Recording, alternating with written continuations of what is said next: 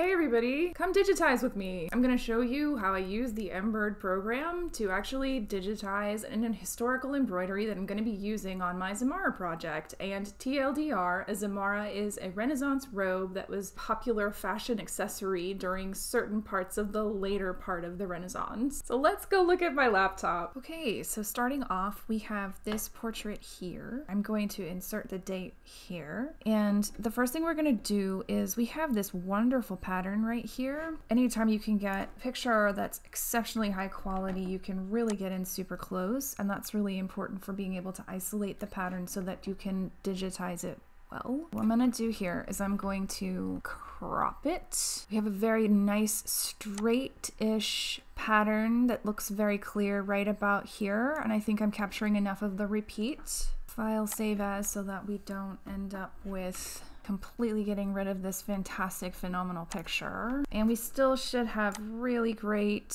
detail when we zoom in. Beautiful. Okay, so you're gonna need that image in order to upload it into the Embird software. Okay, so first things first, we go up here. This is the Studio plugin. First thing I do is I upload the image that I just got.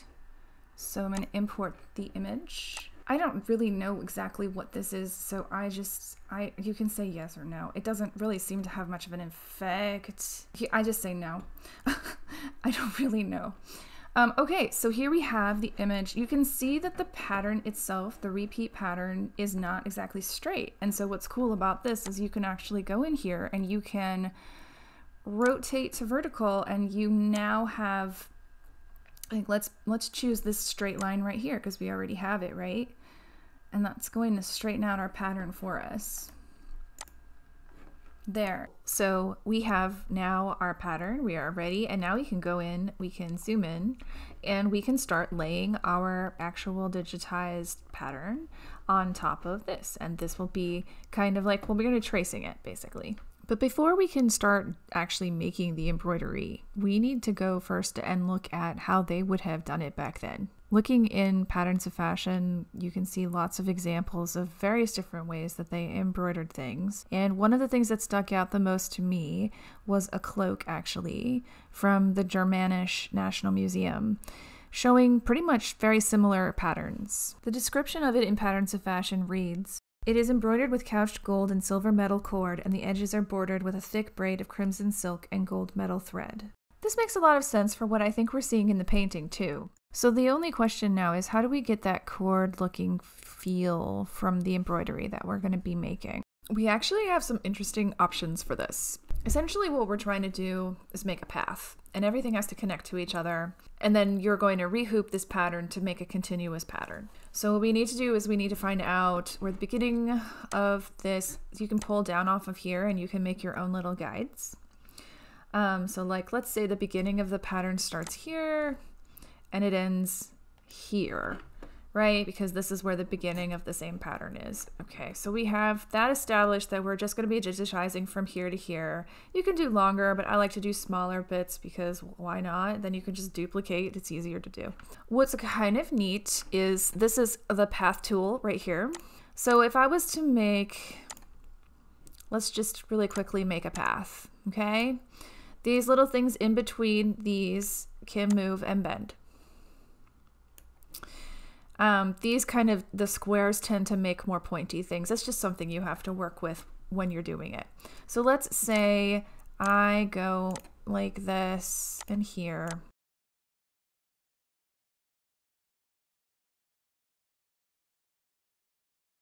Here we go, we click our little, yes, I'm done.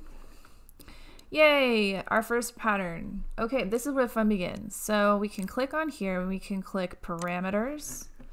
And here we have all of these options for what we can do to transform this line into the various different stitches that we want. So width obviously is going to be how wide the stitches are going to be. Sketch is kind of like just a, well, I'll show you, because you can actually go in on here and look at down here. You can click 3D and it'll show you what it's going to look like. I don't really use it much because I don't really like it. Here you have samples, and you have various different stitches that it will create for you. So that might be something for us to explore if we're trying to make something chain stitch, triple bean stitch. I will use the triple bean stitch every once in a while if I'm doing black work, because it's better than just a single. It makes it a little thicker. Here you have your min length and your max length. I always make them the same, but I again, this is a mystery of the Embird software that I haven't figured out yet. Satin stitches is pretty cool. Let's make our density a little higher, like a 6. And then if we take our width down a little bit, just because this is a small pattern, and we generate the stitches, you can see that we've made satin stitches. So pretty, and that's what the stitches would look like. So that's one option. We could do it like that. We might end up doing it like that. However, for my Eleonora di Toledo project, when I did the pink dress, I actually went in and I kind of played around with something else, which is when you go into parameters, I think it's border, and here look, there's a rope thing. They have different shapes of things that you can choose. I'm not sure how rope is going to look, quite honestly, because this is a pretty small pattern again, but why not? Let's see what we got here. Oh yeah, no way. No way. Nope. Okay, so we're not gonna, that was not correct. Let's just go back to satin stitch for a second. I meant to do that. I just wanted to show you. Okay, moving on. Right click makes your numbers smaller and left click makes them bigger. Okay, this number here is actually the space between your repeats. The density is going to make the pattern like more dense. And then the width is going to be how wide the pattern is going to be. So I've got 2 of the patterns here. And what I'm doing is I'm just going in and I am duplicating. And this way I can sort of play around with what different patterns I like and different parameters. What we want to do is we want to go in, we want to digitize the pattern, and then we need to figure out exactly how wide we actually want the border to be, so we can size this up and make sure that everything, all the parameters that we're setting on these things are looking a-okay. But for current moment, at the current moment, I'm just going to show you these 2 things here. So in this parameter, this is the chain stitch with these particular settings. You get kind of what looks a little bit like finger loop braid, which is cool because that's probably how they made some of their cording that would have ended up on these things anyway. And this is just another version that kind of, I mean, I guess this would be kind of nice if you wanted to do the 2 colors like they talk about in Patterns of Fashion. So I'm not sure how I feel about doing that. I kind of just want to stick to gold. I don't think I'm going to do gold and silver. That's a bit extra even for me. And obviously here is the huge satin stitch that we're not going to use right now. I'm not going to use this one. So we're going to get rid of this. We're going to put this here. We are going to finish up this pattern here, and then we will go and size up and figure out how big we want this thing to actually be.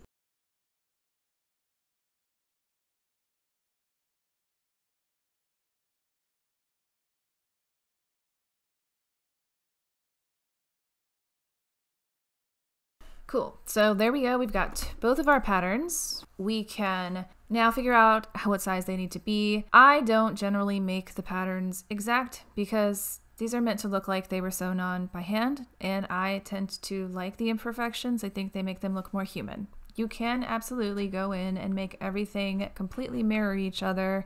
I don't do that. People aren't perfect. I kind of love that. Here's where things get awesome. We want to know how wide this is, correct? Here's what you can do. You could take something fairly uniform across many people, like this, an eyeball. Measure this, measure your own eyeball, and then via maths, measure this, and then you will be able to calculate what the width of this actually probably is in ratio to your own dimensions. Boom. So I just did that with my eye, and this is about 2.5 inches wide. And also, wow, that is some significant bling. So that now we can go in here and we can make this whole pattern here 2.5 inches wide. I'm going to erase the image. Now we are just left with the pattern, and now we can go in and we can change this to the Brother Quattro, and we're just going to do regular because it's already like that. Okay, cool. So now we're gonna go in and we are going to do what, 1.25 on either side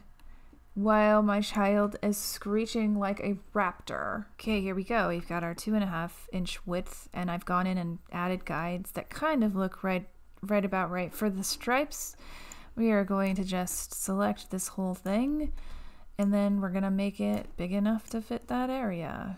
Now we are going to go in and we are going to play around with our parameters again. I think we're at a really good place now. I'm going to show you what that looks like. We've got our width at 1.5 millimeters, our density at like 3.8. I could probably make that 4, let's say. Yeah, you try not to make things too dense, because when they get that small, your machine's going to struggle. And then we've got our density at 4. That's pretty much 3.5 is the spacing between everything. It's looking really great. I really like this. I'm going to do the same thing to the other pattern.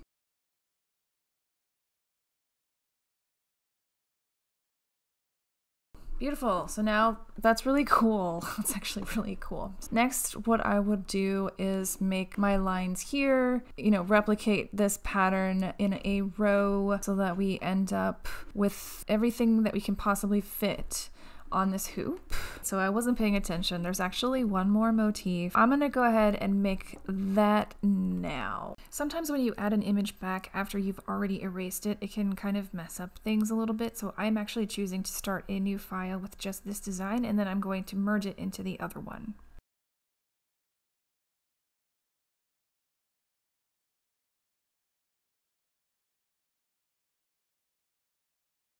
So we already saved that in the other file. I'm going to go in now and I'm going to do merge.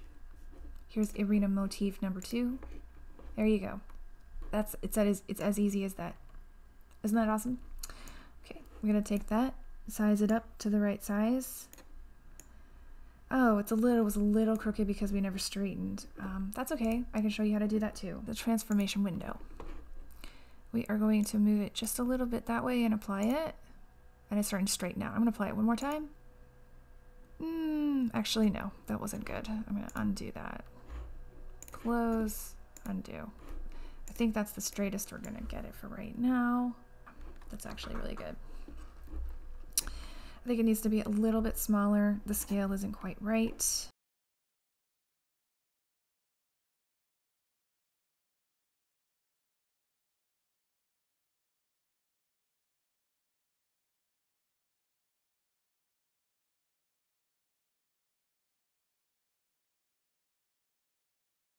That's pretty good.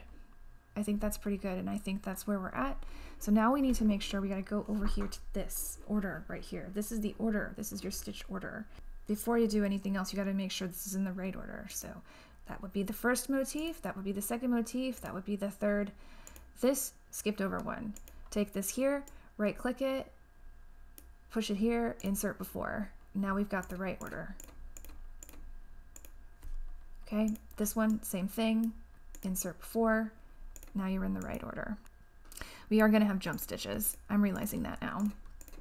That's okay. Some machines will trim those for you, and sometimes you will have to do it yourself.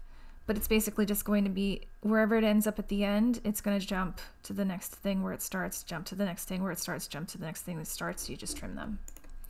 So I'm not actually going to digitize these lines. And the reason why is because I remember that initially when I tried to do that with the pink gown design, it was really difficult to keep the lines straight. You are going to have threads are going to pull just a little bit. They are sometimes going to make little wrinkles. It's really so much better if you just make the pattern. It's easier to match up. If it's a little askew, it's not as noticeable. And then what I do is I go in and I make those lines with soutache. I did that on my skirt, which I will show you. Now I'm going to take this design. It's pretty much done and ready. We're going to test it out because this is the moment of truth, if it's actually going to work or not. But first of all, we got to make sure we save that. Right, we definitely need to save this. Design, compile, and put into Embird Editor. So we're just skip this for now.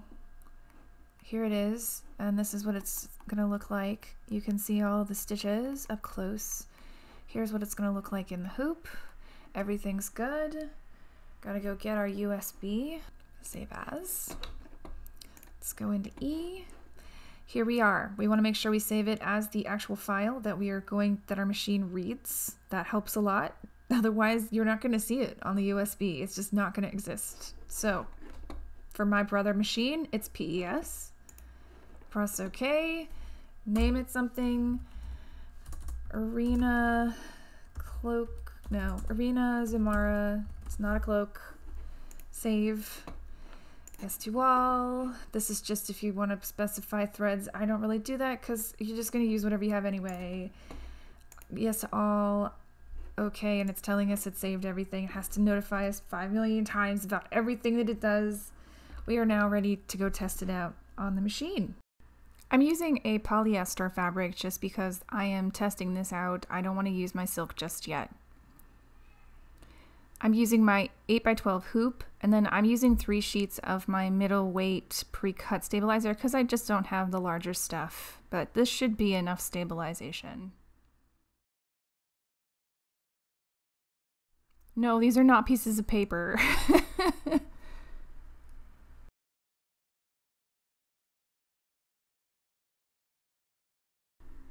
Great, we are gonna push down. Tighten everything. Now I'm just going to pull the fabric a little bit so that everything is nice and taut. Definitely don't do this with velvet.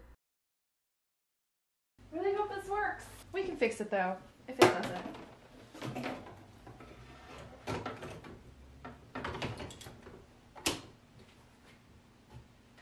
It's not threaded. Gotta thread it. Now you can sew.